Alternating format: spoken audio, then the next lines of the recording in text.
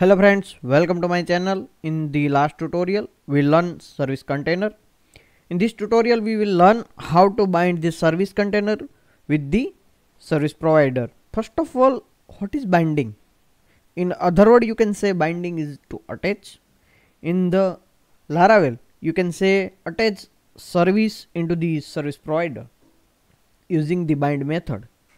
Almost all your service container register with the service provider. So we will learn in deep about the service provider in the next tutorial.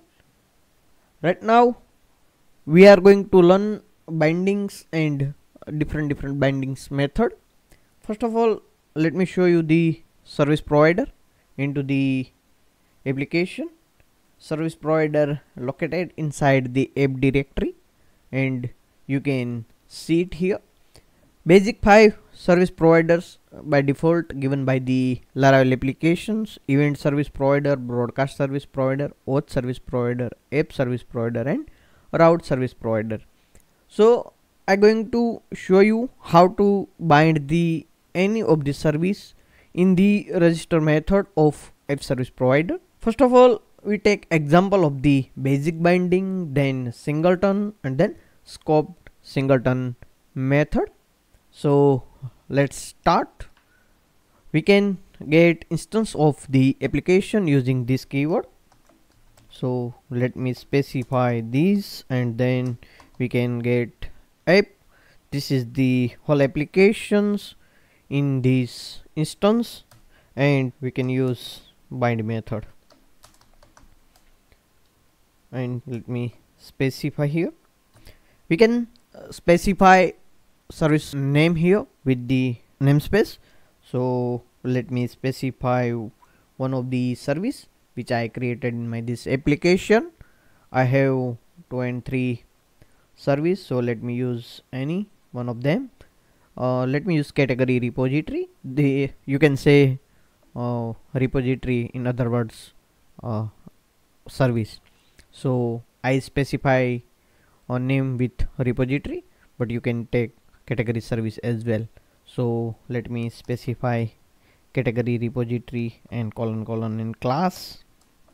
We can specify class as well as interface here. The second argument is a function. So let's specify function and specify $f instance and curly brackets. Now we need to return here the class instance using new keyword with the category repository. So let me return it here. Now let's check the category repository. Also we can use app and make method for return the category instance, but let's first check the category repository bind or not.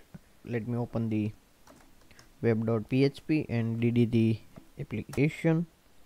You can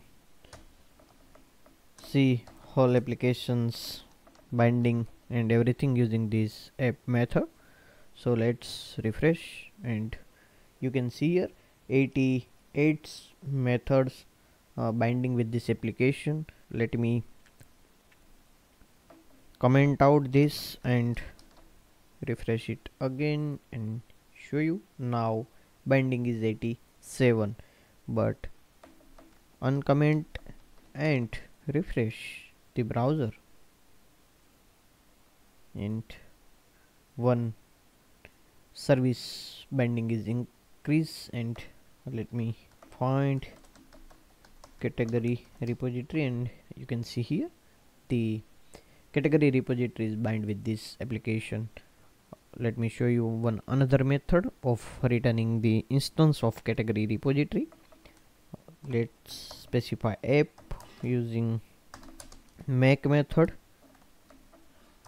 and just need to give this file name here. Let me save and refresh, and still you can see here 88 methods binded with the application. So binding is very easy of any of your service with the service provider with basic method.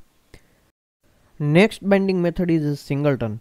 You can bind with the singleton method, and this method bind class and interface. You can specify class and interface here, and this only resolve one time, and once singleton binding is resolved, same object and instance will be written on subsequent call into the container, and this method resolve the service only one time.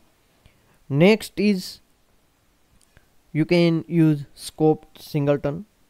This is similar to singleton method, but into the scope you need to pass here scoped method,